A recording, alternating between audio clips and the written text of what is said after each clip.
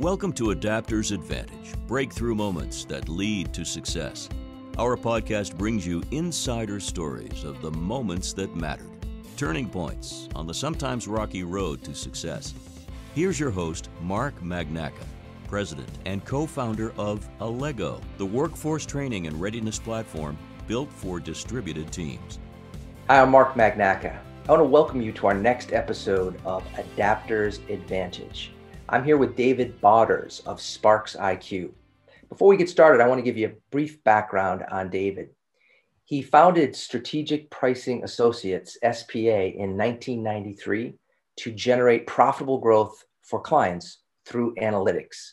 In 2015, he founded SPARXiQ to fill a skills gap in sales teams' ability to navigate evolving buyer practices in today's digital economy. In 2019, David merged both companies to create SPARXiQ, which provides analytics, tools, and training solutions to accelerate sales, performance, and profitability. I can tell you that David is somebody that I know he was an early adopter of this, and the world has come to this point of view, which is using the power of analytics to help make better decisions. So David, with that, welcome. Yeah, thanks, Mark. Glad to be here this morning. So David, let's jump right in with the question I like to start with. Given the evolution of SPARXiQ that I just described, when people meet you and they say, what is SPARXiQ and what do you do? What do you say? Well, it's a little bit tricky because we have a pretty broad-based business, but in simple terms, I'm the founder and CEO of SPARXiQ. So what is SPARXiQ? SPARXiQ is a company that provides the AI-based sales, pricing, and profitability analytics on the analytical side, and the Hollywood-based sales training solutions on the selling skills side, both of which accelerate sales and profitability across a broad diversity of vertical markets. So technology products, financial services, professional services, industrial B2B, which means broadly manufacturing and distribution. So my work centers really on the creative process, which is understanding what are the complex analytical and skills needs of our customers. And then basically it's my job to work relentlessly to identify and build the solutions that would improve their performance. So the big questions I work on broadly on a daily basis fall under the rubric of, in sales, conversations matter. So the big question in all of the verticals that we serve is, on any given day, who should talk to whom about what? And SPARXiQ leverages data to understand the best opportunities to sell more and to sell more profitably. What got you interested in pricing? And how did you realize that there was a market opportunity to help people price better? Well, the funny thing is that really, if you think about it at a very basic level, every revenue dollar that a company generates is the result of a pricing decision. So how effectively companies make those decisions, how effectively they convert customer value into shareholder value is fundamental to the success of modern business. What we found as we looked out at the marketplace is that sellers had two problems. One is they didn't have the strategic insights needed to understand how to differentiate pricing.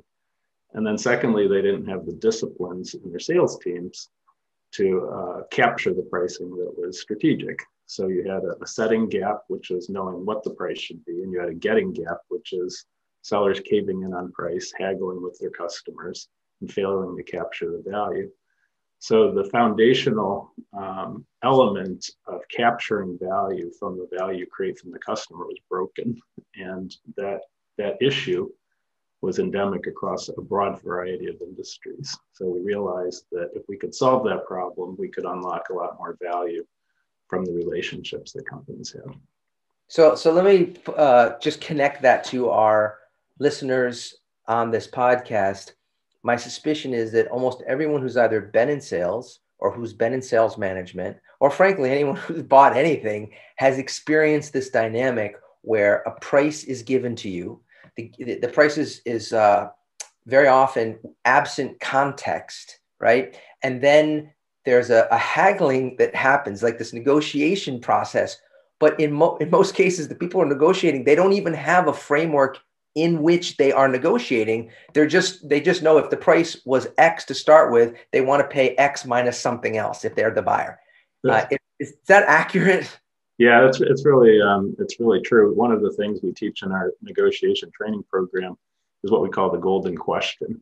And this is foundational for sellers. And the golden question is, if there are pressures on me to sell, what are the pressures on the other party to buy? And the reason that people engage in these conversations is both parties have pressures. But as sellers, when we fail to understand the pressures on the other side, we have lopsided negotiations. We don't ground our price discussions in value, and we end up haggling, which is the opposite of negotiation. So what happens? Or begging, right? Or begging, and many times we end up teaching our customers to beg because we show them that it works. Yep. And then we have the additional problem, which is that most professional buyers are trained in negotiation skills, whereas most sellers are not. And so you have a kind of an unlevel playing field that predictably helps people to sell smaller deals at worse terms of trade, so their companies grow more slowly and are less profitable because they don't have an answer to that imbalance between buyers and sellers. So what you just described, David, is my words now, an asymmetric relationship that exists in many cases between a regular salesperson and a, quote, procurement person. A procurement person's job is literally live, breathe, and eat almost 24 hours a day, how to get the best price, including negotiation skills. And for a salesperson, they have to do all of these other discrete activities, from prospecting to discovery to presentation. And then, oh, by the way, they get to negotiation, which is like one sliver of the pie for them. So you come into this dynamic and there's an imbalance in the relationship. And you're saying part of your work is to help sellers, A, understand that, and B, train them to be able to compete in a symmetrical versus asymmetrical relationship. That's right. And part of it is, you can think of the analogy in football. So the job of a seller is to get into the red zone. And the big question that negotiation raises is, are you going to get a field goal or a touchdown? Yeah. You went all the way down the field. You're close to the end zone. But depending on how you handle that negotiation, you may end up with 3 points or 7. And as that process repeats itself day after day, week after week, month after month, year after year, people earn less money and they leave money on the table with their customers. One of the key points is that the true job of a professional buyer is to buy the preferred solution at a lower price. It is not to change suppliers. Right. So that's a great insight. Yeah. Anytime a professional buyer forces their company's users into an inferior solution, they lose leverage in their buying process. Yep. And so ultimately, what you have to understand in a professional buying situation is that you have all the leverage in the world because the buyer actually can't switch suppliers. And so it's fundamentally a haggling exercise most of the time. So you can imagine if a Lego is going up against another company and everybody loves the immersive social learning experience that a Lego provides, and they're pointing you against some Soviet style LMS, and the buyer's telling them you're going to have to do things like they did in the old Soviet Union, command and control. They don't really have negotiating leverage, but that doesn't stop them from presenting themselves as having leverage. And so that's really the key insight. There are always pressures on the other side. But I've seen over and over again the default mechanism to kick for the field goal instead of going for the touchdown.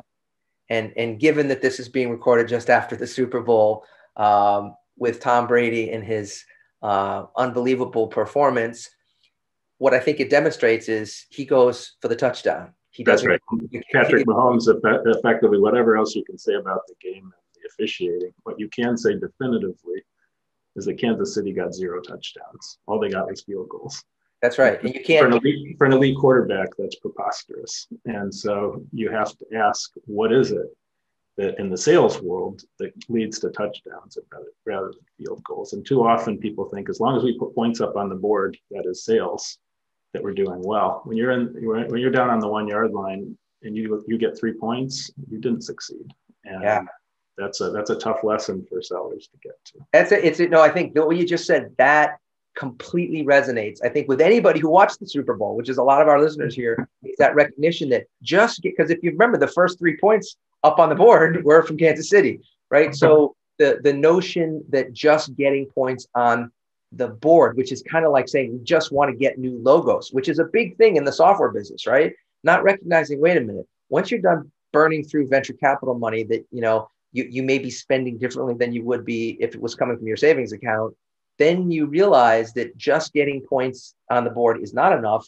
And to your point, David, what I took away from it is the notion of refining your ideal client profile, getting so clear that you know that what you're doing is like the key fitting in a lock, and that you're dealing with someone for whom what you do is the preferred solution. And of course, you can have a negotiation around commercial terms to come to an interest that serves a mutual interest. But that versus the idea that you're in an asymmetrical relationship with a procurement person who's going to bang you over the head and you have nothing you can do. Yeah, we have a funny, not to go too far on the sports analogy, but what's happened with analytics in football and in basketball in a related way is that they're understanding it's so important to be able to get those extra points that more and more teams are now going for it on fourth down. They're not kicking field goals. They're not punting as often as they used to because they understand how important those extra points are. Same thing in basketball where they understood the disproportionate value of the three-pointer versus the two-pointer. So analytics now are teaching people really important insights in how important that last answer is, which is what outcome did you get for all that work? And that's a big idea. So David, can you describe a personal pivot point or a moment of learning that changed your approach in your role as CEO of SPARXiQ? Sure. And there's been a lot of pivot points over the course of my career, and I suspect for most people listening today. I think for me, the big idea has been that the more time I spend with real customers, and particularly the most demanding, sometimes difficult customers, the more we learn. And the more we learn, the more we can innovate. And at the end of the day, innovation is about, can you solve valuable problems for customers in the real world that they live in? And if you don't spend enough time with customers, then you're left speculating about things that you really need to discover. And in the world that we live in, innovation is critical to our success as a company. It's innovation that helps us makes it better to be our customer and harder to be our competitor. So it all goes back to the key insight, which is you can't really innovate unless you spend tons of time with tough, demanding customers. And that to me has been a revelation. I love it, David. I learned the same lesson. It's so interesting. I learned it in a different format from a guy by the name of Dan Sullivan, who runs a program called The Strategic Coach. And one of the things that I learned early on, and it actually related to Allego, was he said, only solicit opinions from people who can write you a check. Everyone's got an opinion, but not everybody can write you a check. And so when I took this idea to my very first customer, I knew they had the ability to write a check. And the few people who were not check writers, all of whom, 4 or 5 of them said, there's no way, that's not going to work. It already exists. Don't waste your time, like all of that. But the synthesis of, wait a minute, just ask for check writers is kind of the same concept. I think that's very freeing. And it also helps you with those people who are the difficult customers you just described. Instead of being angry that they're difficult, you realize they're helping you build emotional fortitude and muscles that you didn't have.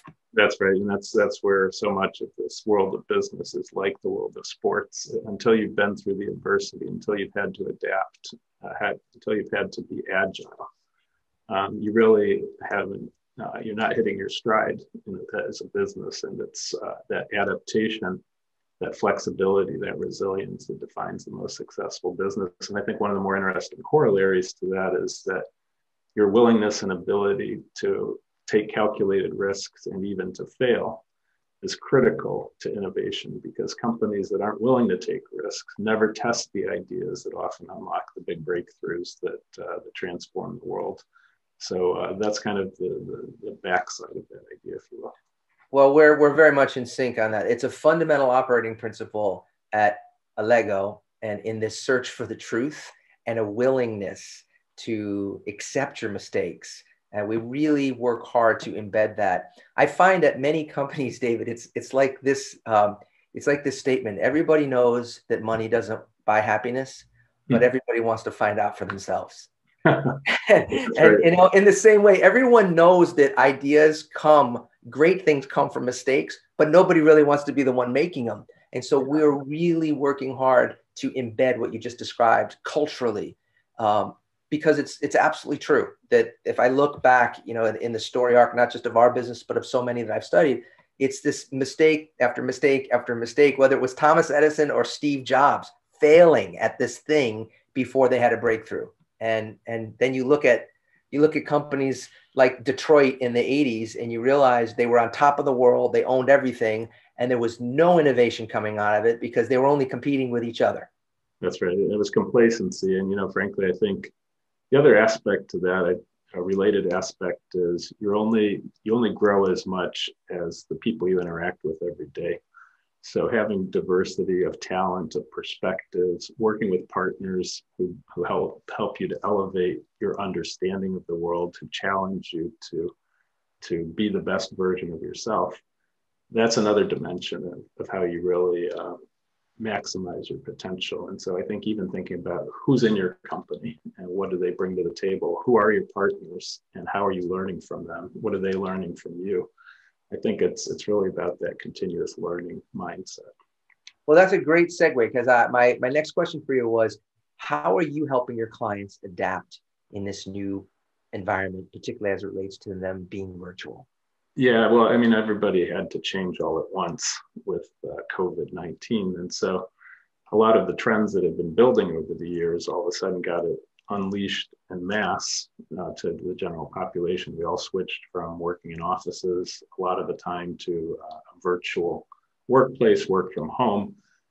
What happened in that situation, there was a lot of positive things that came out of it. People were more productive. They had more time for their families if they had the discipline to cut the cord at the end of the day. But there was also a lot of fallout from it, which was that people were spending time on camera. They were getting fatigued by it. The endless Zoom meetings, I sometimes call it a Ferris wheel, where one person gets off the ride and another person gets on the ride. Historically, when people did training, they either did instructor-led training, which tended to be live, or they did green screen video where somebody's talking at a camera and basically pushing information at them. What's happened with COVID and this new work from home paradigm, which is unlikely to go away anytime in the future, is fundamentally people are exhausted from being on Zoom meetings. And the last thing they want when they get on, when it comes to learning, is to show up for an 8-hour Zoom meeting with a virtual instructor. And so what we've done is we've brought new forms of skills training based on the ways that Hollywood provides our favorite TV shows and movies and streaming. We brought that rich and immersive experience that's on demand. Now, when you go to get your training, it doesn't have to feel boring anymore. It can be, short segment video, just like the new episodes on Netflix and other services are showing. People prefer shorter form. They want immersive video where it feels like they're really engaged and energized by it. So what we do at SPARXiQ is we find what are the most valuable skills for a seller to know. How do we build the instructional design platform for those training programs? And then most importantly, how do we not stop there, but actually push it through the whole Hollywood production process? So what comes out on the other side is something that has the rigor of instructional design, but also has the engagement and entertainment value of your favorite TV shows. And I think in a world where people are working longer hours, spending too much time on Zoom, we have a really nice consumption format that helps people build the skills that matter, but to do it in a way that acknowledges the realities of the tough day-to-day environment that modern sellers are in. This form factor of having a Hollywood level production, but not something that feels fake, rather something that feels that the people on screen are speaking like actual salespeople would speak, that makes a huge difference in the ability to want to engage with it. Yeah, we think authenticity is so important. It has to be socially relevant. It has to reflect the world that sellers are really in. So we pay a lot of attention to who are the characters in our shows. who do they really represent the modern workforce that we see today? Do they address the social aspects, which so many of us are thinking and talking about? We're not trying to create controversial content, but we do want it to be socially relevant. And we want people to feel like it is aspirational for those who watch it. But at the end of the day, we say it's binge-worthy content. A lot of people claim that their content is binge-worthy. We say that the economic definition of binge-worthiness is whether sellers naturally consume the training faster than they were asked to. And that's what happens with each of us on Netflix or any other streaming service. That's the reason they keep burning through billions of dollars programming content, because we keep consuming things faster than they want us to. And it's so absolutely right. It's right. It's right on the money. And I think that what you can say with a high level of certainty is that traditional LMS compulsory content is not stuff that people wanted to binge watch. We have data that suggests from clients of ours in the pharmaceutical and med device business that 99% of content in their LMS system, one company in particular that was at one of our recent conferences, 99% of it is never watched again. So once you've been through the compulsory, I had to do it. And by the way, they weren't necessarily even watching it. It was playing on their screen, right? That's right. And one thing that we always say is that a tough question for the talent development departments in a lot of these companies is what % of their content is binge-worthy versus cringe-worthy. Yes. And that's the heart of the adoption problem. When you have a ratio that's high in cringe-worthy content, like green screen video, voice over PowerPoint, recorded webinars, things like that, that's cringe-worthy, you're going to find adoption problems. What happens when sellers don't learn is they don't serve their buyers and everybody suffers. So it's a big idea. It seems like binge-worthy would be a nice to have. It's actually foundational to the idea of daily lifelong learning. And that's why we've invested so heavily in that. And so when you think about people who have an instructional design background, people who have a training background, people who have an L&D background, I find that it's a huge relief when they realize, well, wait a minute, you didn't carry the bag doing this job for 20 years. You can't possibly have the credibility that your number one salesperson has. But if you're the one that can get your number one person to share a story, you win anyway. Because the goal is for people to watch it, consume it, learn from it, and act upon it. You can make that happen as a director rather than you being the green screen actor doing voiceover. That's a big idea. And it comes down to the power of crowdsourcing content and peer-to-peer learning. And that is that so much of the value in skills training is how and whether sellers learn to adapt that to the particular customers and markets that they serve. And given the diversity of markets that sellers are in today, there is no one application or one way of doing it. So the ability to foster this peer-to-peer learning and adaptation in the real marketplace, learning what works in different customer segments or different vertical markets, being able to share that at scale is so critical, because it's really about the adaptation as much as it is about the skills mastery. What do you recommend as someone who spent a lot of time thinking about this, who does produce Hollywood level stuff? What do people need to know to avoid being cringeworthy, and recognizing that a video like Simon Sinek that was recorded on like an 8mm camera has become one of the top TED Talks of all time, and it's not even a good recording? Well, I think you put your finger on something important. By the way, I don't think companies need to choose between the YouTube model and the Netflix model. I think that's why we're partnered with Lego, is that you can do both. You can have the football game played professionally on Sunday, and you can have the crowd talking about it for a week after that. That's good. That's good. I like that. And you can imagine if you showed somebody an IRS forms video, and you ask them to share videos about it, it would be rather dull and uninteresting. So what's in the box does influence what the conversations are about and whether they're quality. There's the whole adage of the blind leading the blind. So at some point, you can have very bad sales practices that also spread. So I think it is important to embrace both ideas. But for companies that don't have the resources for Hollywood style, either A, find a company that can give you that sort of thing, which helps you quickly get to it. And that's our role in the world. But the other thing to remember is that there's lots of ways to keep people engaged. And sometimes it's binge worthy because it's high production value, like Hollywood. But other times, as you pointed out, whether it's social media or YouTube or things like that, the real touch points are about authenticity and relevance. And so people don't need a binge-worthy video about how to install an HP printer. What they need is high relevance. Right. So don't need a binge-worthy video about how to support your colleagues serving Coca-Cola in a different city. What does Coca-Cola require in Pittsburgh that they might require in Atlanta as well? That's about, the authenticity and relevance. So people like video, as we've learned from social media. Doesn't have to be binge-worthy, but it has to either be high in authenticity or high in relevance. And those are both things that can be scaled economically, and that in a proper content platform augment the more binge-worthy, more structured learning that needs to be provided. So David, let me add one piece to what you just said here, just to complete that thought. And if you use the example of the YouTube video on how to change a flat tire, if you get a flat tire and you never changed a flat tire in your car, and you pull over on the side of the road, and you can pull up that video that's on your exact make and model, and you can literally do that faster than, say calling AAA. That video has enormous value to you. And the fact that you may not watch it again doesn't mean the content's not good, because other people who have that car may in fact watch it.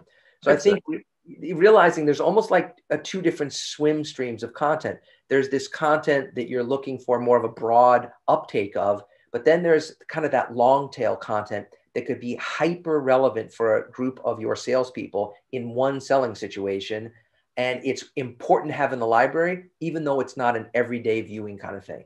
That's right. We call that those are the just-in-time learnings that you need at the exact moment in time. It's just enough, just for me, and not just in case learning.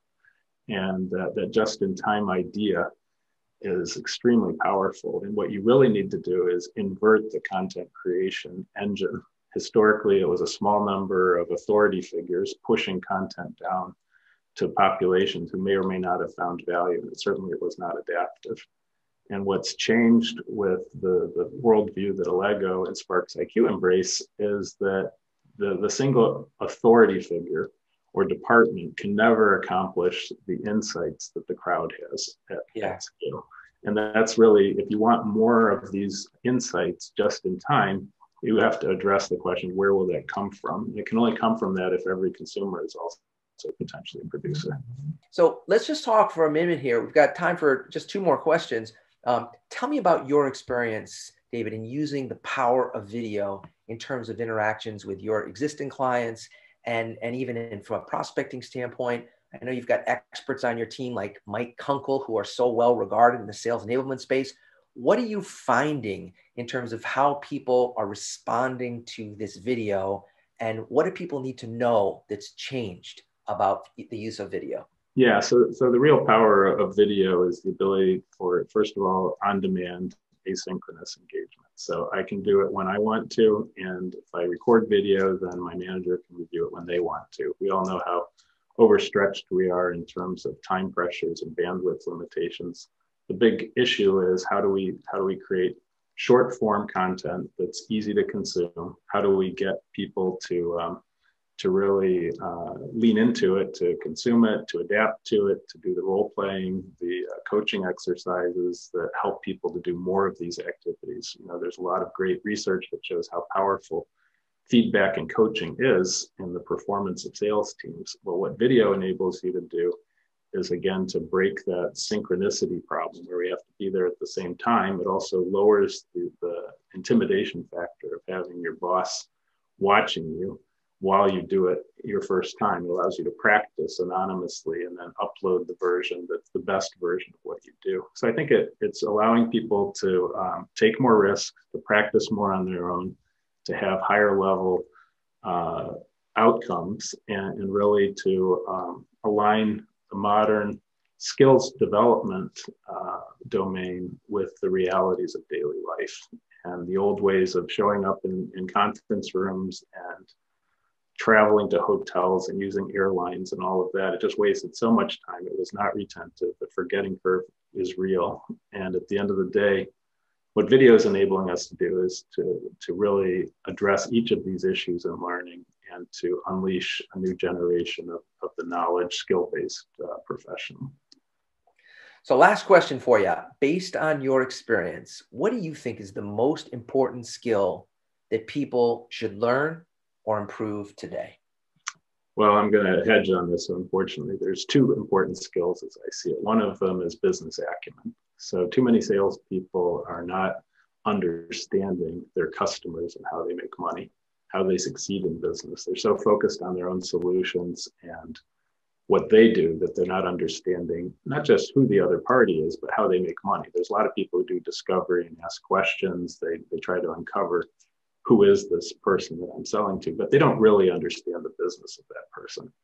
And you can't really be a value-based seller until you understand the business of the person you're selling to. So I'd say business acumen consistently shows up as one of the key gaps in seller capabilities, and it's one that our company is focused on resolving now with a new course.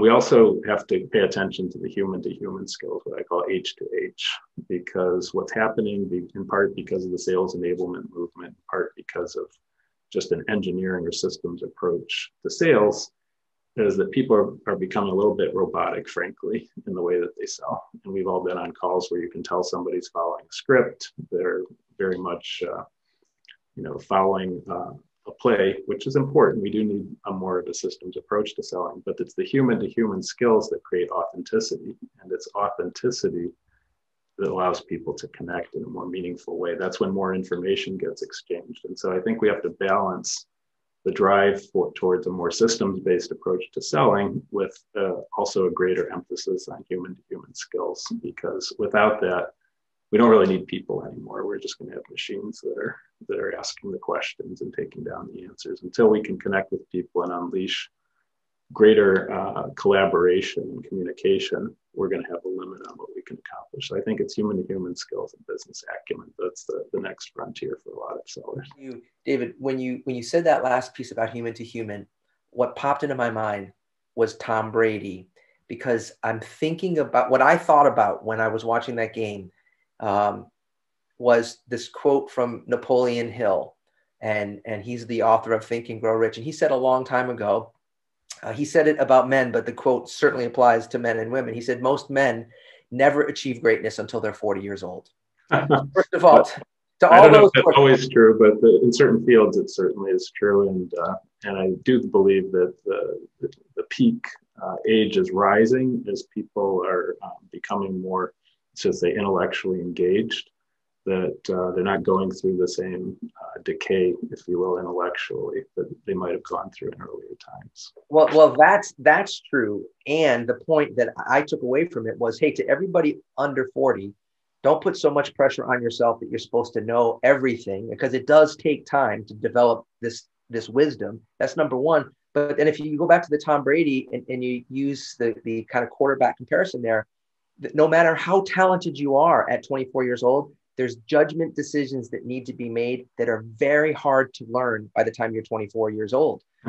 And so, the takeaway here is using the analyst call you just described, using video. There's a way to develop wisdom from people who've done it before you, but you have to be inherently A, curious, and B, you have to be willing to ask for help. If you ask for help, whether it's from the internet, from people, like, the help is there to make you a person of business acumen who can display that business acumen.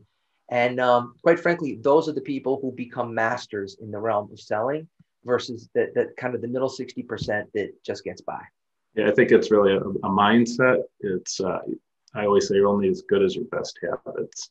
So do you have a habit of being curious about the business that you're selling to? Do you have a daily behavior that aligns with those habits and supports them?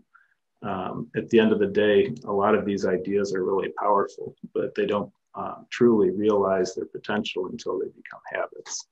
And I think that's a big idea for a modern professional is, how do I build, just like in sports conditioning and training, what are the daily habits that build me up, build my colleagues up to become the best versions of themselves? And that's what sports teaches us, and that's what the prolonged athletic careers of athletes is showing us, is that the frontier is still out there.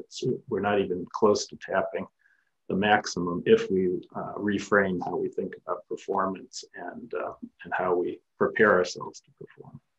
Well, that's a great thought to end on.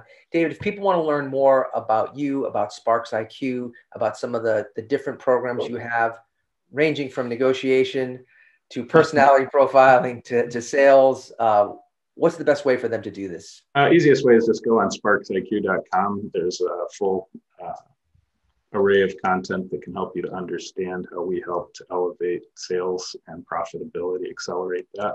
You can also find me personally, David Bauders, on LinkedIn, and I'm always happy to connecting with new people. And we've got quite a bit of content that we put out on LinkedIn as well. Great, David. We really appreciate, I appreciate this time, and we appreciate the work that we've done with you and your team to help share some of this message with our client base. Yeah, glad to be here today, Mark, and we treasure the relationship with Allego as well. Thank you. Thanks for joining us this week on Adapters Advantage, available on all major podcast platforms. Make sure you visit our website, allego.com, where you can subscribe to our podcast so you'll never miss an episode. If you liked this show, you might want to check out our virtual training kit to learn how to keep a remote team running at full speed. Go to allego.com/virtual to download your kit today. Be sure to tune in for our next episode. And don't forget, one new idea can change your life.